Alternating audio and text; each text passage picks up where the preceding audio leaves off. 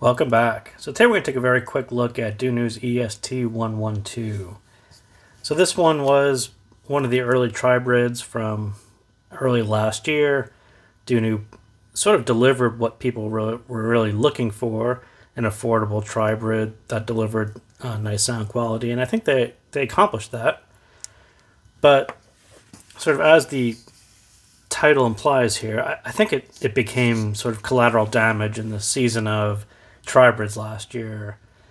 You know, it was early to market, and they really delivered on an affordable set in a tribrid form, and I think people were very receptive to it. But, you know, not long after it was released, you had Oracle, EJ07M, Variations, Ends Up.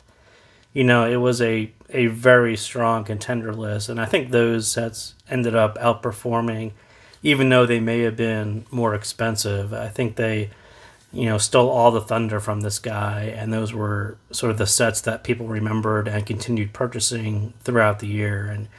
And I think EST 112 was sort of this.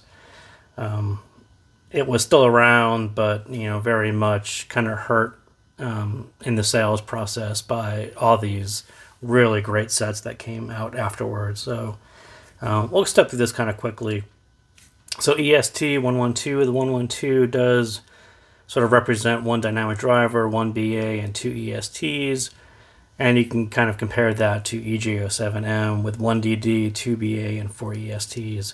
So obviously a price difference between the two, but that's the driver configuration of each one. And like I said, this one was early to launch, and that didn't necessarily translate into longevity in a year of great tribrids. And I think that's essentially what hurt EST 112, as well as I think the tuning didn't quite stand up to the follow-on sets as well. So two great sets, EJ07M and EST 112, but EST 112 is just a hair thinner for me. It's a little bit brighter in the upper treble, and it's a little bit more unforgiving. And let's take a very quick look at the graph here, and we'll kind of point out what I'm talking about. So bass-wise, EJ07M in the green, you can kind of see it's got more of a back end, more of a bass presence. This is Dunu is just a little thinner, but as you get into the mids, they're actually very quite similar. And if you listen to them side by side and sort of ignore what's happening, how deep it goes, these two kind of sound similar about here.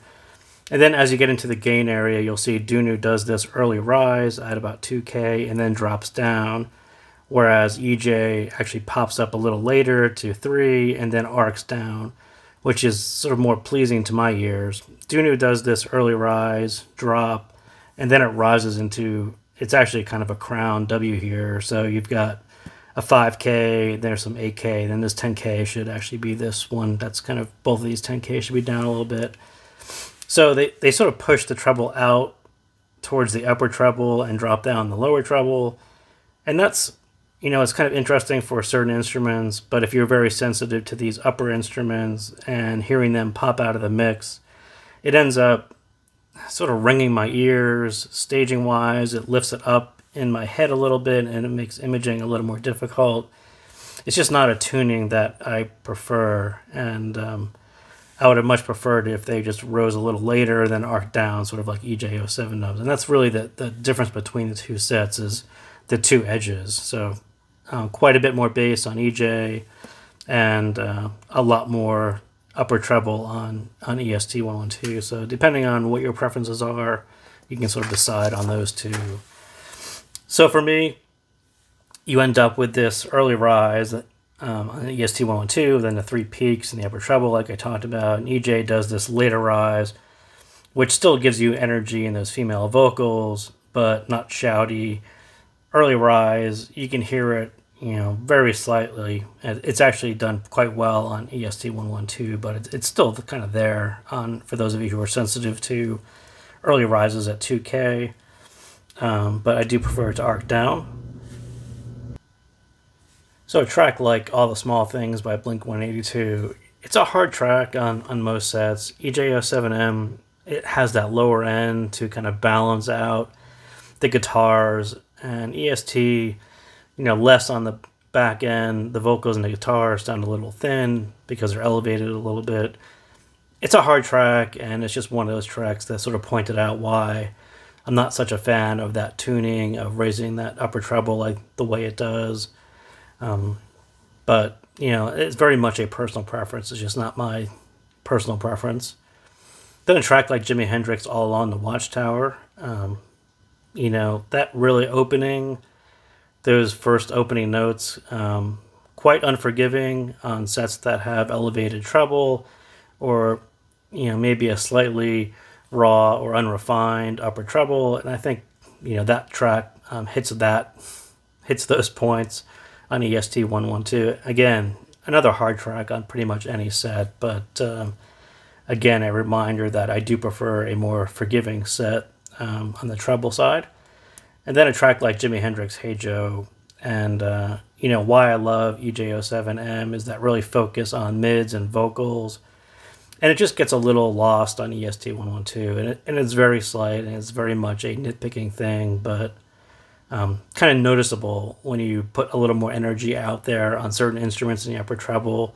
They become a little more distracting over the vocals, and that's sort of what happens on Hey Joe. I don't know, I was in a Jimi Hendrix mood. For those of you who caught Hawaii Bad Boys video on DQ6S, he pointed to All Along the Watchtower, and I'm like, oh yeah, that's a great track. So yeah, I was in a Jimi Hendrix mood for a while, so thank you for that.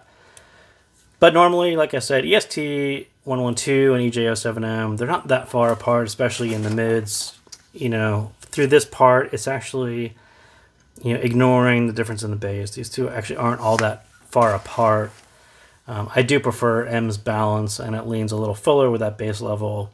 EST 112, it still has balance, but it just leans a little brighter, a little less bass and more upper treble, and you'll prefer one or either one of those.